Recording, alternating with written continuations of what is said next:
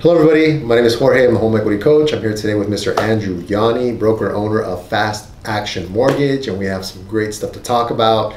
Andrew, today I wanted to talk a little bit about the current state of the market.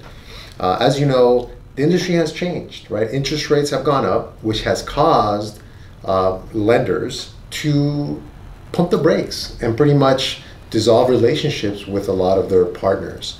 So I don't know if you wanted to talk a little bit about the big companies out there that have actually made some serious changes. I don't know if you guys have heard out there, 3 major wholesalers have shut down. The main one that everybody knows out there, you might be familiar, the name is Loan Depot. Loan Depot shut down their wholesale channel. It does not mean that Loan Depot is, they're thriving. Their retail channel is thriving. They just obviously had some margin issues on the wholesale side. It's being reported by Forbes and some other websites.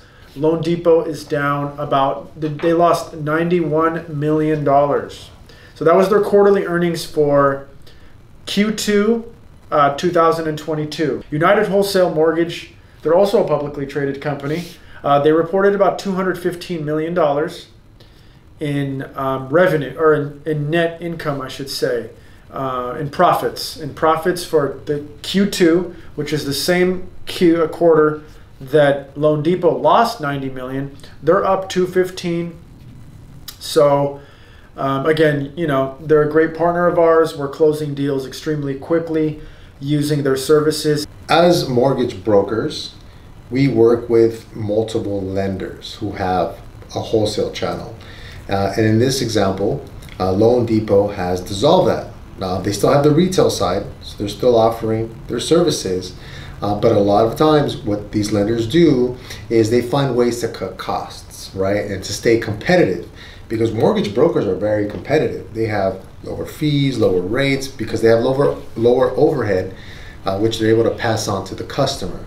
But it's not just Loan Depot. Across the board, there are a lot of lenders and investors that are actually tightening their guidelines and dissolving some of their services. Exactly. Yeah.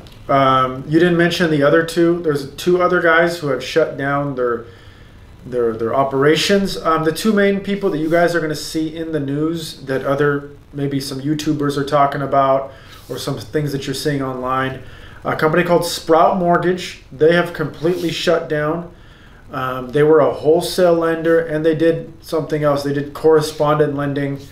For those of you guys who are not familiar with the business, a correspondent lender is a lender who does a loan and then they sell it to Sprout Mortgage. Once the loan is completed, Sprout buys the loan off of a particular lender. Sprout is completely shut down. Unlike Loan Depot, Sprout was involved in what's called non-QM business. And the market in that genre it's very volatile. So they didn't actually, again, just like Loan Depot, they didn't manage their margins properly. They weren't hedging their loans properly. And they basically had to shut down business.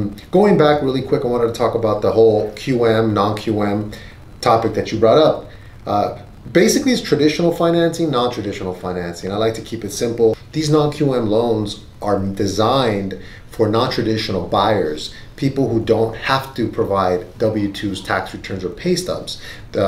Self-employed people, investors.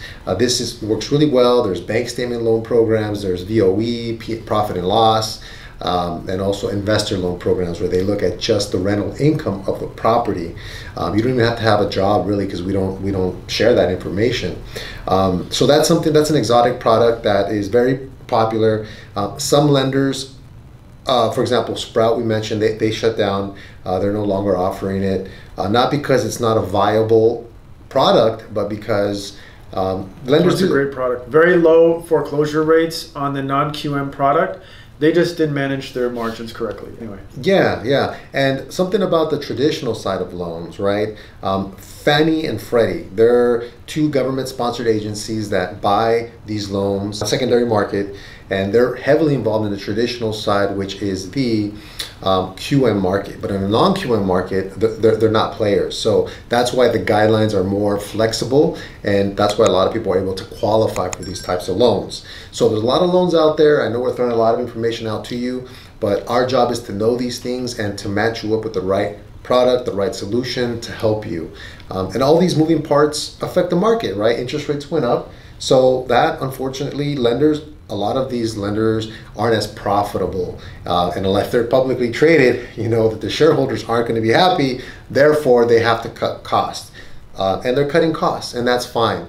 Don't panic. We're not panicking. There's still money available. If you want to buy, talk to a bro. Right. And I just wanted to touch really quickly on the whole market in general.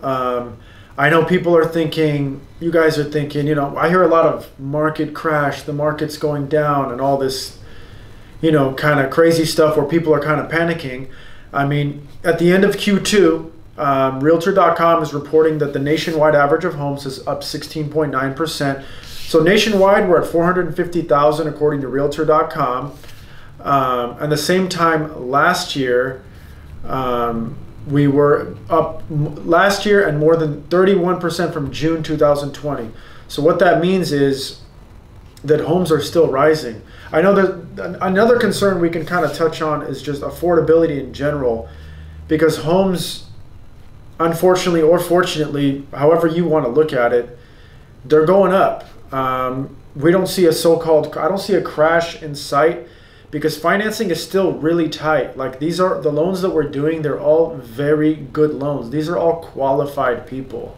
They may be using non-traditional financing, but they are qualified. Even if you're using a bank statement loan, these people are depositing a lot of money in their bank account. And what I was talking to some of my real estate agents over the weekend. I mean, what people report to the IRS, like a business owner, and what they really make are usually two different things. You might have another business taking a loss, but your main business is making money. Your rental properties are losing, but I don't know, you have maybe had a lot of depreciation. And then a lot of people, they operate cash businesses. So, you know, we all know what people do with cash businesses. So, and the IRS is aware of all this, guys. So, you know, if you don't think that they know, they know. So, but there are programs for you. I think that was kind of your whole point, letting people know that there are programs for you guys who are kind of, you know, the IRS information doesn't match what your real income is. So. Yeah, to Andrew's point, there's a product, there's a solution for every type of borrower, but you are not going to know unless you talk to a professional such as Andrew. It's simple, it's easy, it's free, and all it takes is a phone call or a message or an email to get informed, educated, and for us to provide guidance to help you achieve your goal of home ownership, if that's what it is that you'd like to do. And it doesn't have to be today. It takes time. Prepare yourself mentally, prepare yourself financially, and it'll get done. So yeah, if you're ready to take that journey, you know, give Jorge a call, give Fast Action Mortgage a call, give us a call, let us know what your situation is, and we can definitely guide you down the right path. It doesn't have to be today, but the path can sometimes take a year. You're going to need at least 6 to 12 months to kind of get your credit back in check. You pay off your collections, get your collections deleted, you pay down credit cards, etc. You budget yourself properly to be able, a year from now, to be able to make a serious offer on a home and live where you want to live and where your family wants to live, in a school district you want to live in, and so on and so forth. The market has changed, guys. Last year it was a seller's market. You had no leverage. If you wanted to negotiate, good luck. You had 20 other offers on top of your offer. You had individuals offering 20, 30, 50, $100,000 more on that property that you wanted to buy. You had to remove your contingencies. You had to basically beg and hope that they would accept your offer. That's changed, completely changed. Rates have gone up. Sellers are now they're willing to work with you. Yeah, willing to negotiate a little bit. Negotiate, give credit.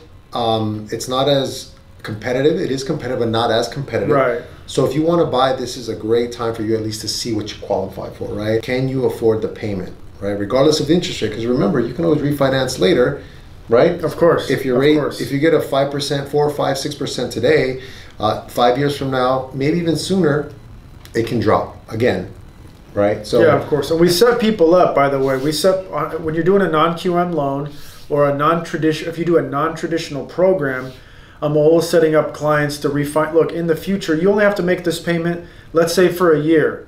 After a year, me and your CPA will sit down, we'll review your taxes to make sure that you qualify for a more traditional product to bring your payment down and get you a fixed rate at where you want to be and where the market is at the time, of course. But it's going to be lower than what we're getting you on a non-traditional product. So you might be paying a couple $100 to your mortgage company instead of paying a couple $1,000 to the IRS. I know that's what you're doing now, but we're going to get you set up, and we'll make sure that your taxes even out and you get a savings on your mortgage. So we'll discuss that with you upon a consultation. Absolutely, absolutely. Andrew, another thing I wanted to talk about today was the VOE program. FHA VOE program, which is a product that's very popular that a lot of you probably are not aware of. And there's so many benefits. And I kind of want to bring it to the forefront, bring it to light so you can inform potential buyers out there what's so great about this product.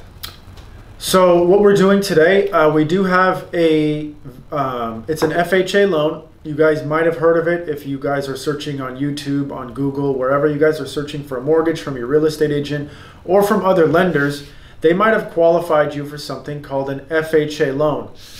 It's the Federal Housing Administration. It's a wonderful loan. It was originally designed for people with a minimum down payment, 3.5%, and usually designed for first-time home buyers. It does need to be your primary home. But the main caveat to this program is the fact that we work with a certain investor or investors. So no pay stubs, no W-2s, no tax return verification, none of that. So what you're providing is your employer's contact information, and we will be reaching out to your employer to verify your employment. This has nothing to do with the IRS. This has nothing to do with taxes and all that stuff. So your income is going to be verified with your employers. So again, we deal with a lot of people who get paid non-traditionally. So this is more of a non-traditional FHA loan where you don't have to show any of your pay stubs. If you don't want to show your pay stubs, you don't have to. We're still going to get you in with a 3.5% down payment on an FHA mortgage. Just be careful because there are FHA limits, and each county has an FHA limits. Here in our area, we're in Southern California. The FHA limit in Orange County and Los Angeles County, it's roughly $970,000, and Riverside, San Bernardino, roughly $562,000. So you're talking about a purchase price in the IE, Riverside, San Bernardino. You're talking roughly about a $580,000 with a 3.5% down payment. So yeah, that's basically the program. That's kind of the general synopsis of it. Yeah, this program is great for not necessarily just first-time home buyers, but it's a great option where there's a lot of flexibility, right? Because traditionally FHA loans, they're gonna ask for income documents, they're gonna ask for W-2s, pay stubs, etc. But this makes it a lot easier for borrowers 100%. who want to buy a property and get in a property today with limited to no income documentation. It's just a verification of employment. They verify where you work, they verify your income, they use that information, and they use that to help you qualify to purchase that home. So very flexible, great program. Speak to an expert like Andrew so he can provide guidance and break it down and give you the nitty-gritty details on how to qualify for this type of loan. Yeah, and Jorge, you're right. You don't have to be a first-time home buyer. You could have owned a home before, but FHA loans, the only real caveat is you do has to be what's called a primary home. In other words, you're buying this home to live in it. You cannot buy investment properties with an FHA loan. So that's the only real major thing, which most people buying homes, you're buying the home to live in it. Well, let me ask you a question, Andrew. What about if someone wants to use the FHA VOE program? They want to buy a property, they want to live in it, but they also want to rent out other units. Yeah. Would they qualify for a multi-unit property? Yes. So with this program, you guys can go all the way up to 4 units, and the loan limits go up based on how many units you're purchasing. In LA County, it's well over $1 million, which you can purchase on a 4-unit property. I'm actually helping an individual right now in Los Angeles. He's looking for a 4-unit. He's roughly in the $1.3 million range. He's buying 4 units with only 3.5% down. The lender will use potential rent of the other units in order to qualify you or help you qualify for a home that's that expensive. So that's another thing. If you're looking for units and you want to live in a unit, they call it house hacking. A lot of people call it house hacking, where you live in a unit and you are renting out the other ones. We can use this program to do that. So if you want to talk about that, call us today, schedule an appointment. So many benefits to this FHA program. Sometimes FHA programs get frowned upon. Honestly, I think it's great. And the other benefits that we don't talk about is low FICO score, right? You don't have to have 580. As low as 580. You don't need an 800, right? Like you would on a conventional loan. And that's 580 for this particular program. Yeah, 580. Yeah, so super low. And what I tell a lot of people, I call it a two-step loan, right? You get the property, you buy the property using this FHA loan, and then down the road, once your credit score improves, once your financial profile, your financial situation improves, then you get into conventional loan where you save even more money on the monthly payments. So you can remove mortgage insurance with a conventional loan. So yeah, Jorge could talk to you guys about that when you're ready to refinance eventually. Again, he'll set you up. Our whole goal is to set you up not only for home ownership, but future home ownership and future savings down the line as well. So it's not just about today. We want clients for life. We want people to work with us for life. We want you to think about us when you're trying to buy a house or refinance a house. So it's not just about today. Well, that's it for us today. Those are the nuggets of information. I hope you enjoyed it. I'm Jorge, home equity coach. Andrew with Fast Action Mortgage. Thank you for having me today. Yeah, likewise, and we'll see you guys soon. Don't forget to subscribe to both our channels. Thank you. All right, have a good one. Bye.